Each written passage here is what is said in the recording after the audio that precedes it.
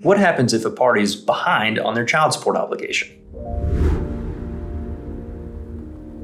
In Texas, if you get behind on your child support or medical support, you may hear the court or another attorney commonly use the word arrearage. An arrearage, be it in a family law case or any time else, is specifically an amount of money that should have been paid at an earlier time that has not yet been paid. In the context of a family law case, this typically includes child support or possibly even medical support, or worst case scenario, interest owed to the state. The court can handle an arrearage in a variety of ways. They can either confirm it, that states specifically, here's what you owe, and here's how you're going to pay it back. Or, worst case scenario, a party or possibly the attorney general has the ability to file an enforcement against you. In the context of a child support enforcement, a party is required to outline each specific violation of the underlying order. Each time that a child support payment is missed, this technically could be considered a violation of the underlying order. If an order has not yet been put into place, the court still has the ability to confirm an arrearage or possibly even retroactive child support. In this instance,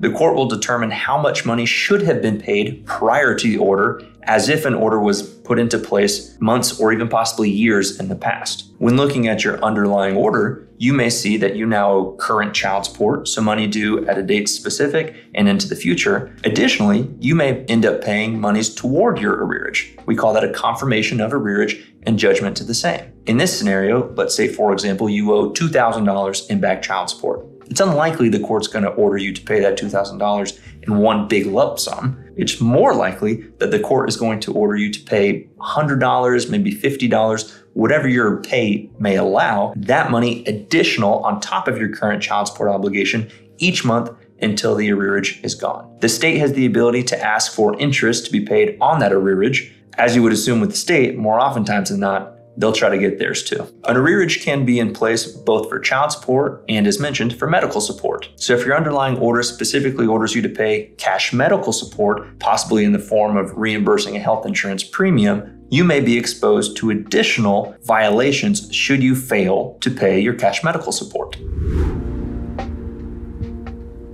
If you're behind on your child support or even your cash medical support and you're unsure on the next steps, head over to our website and do your research at familytexas.com.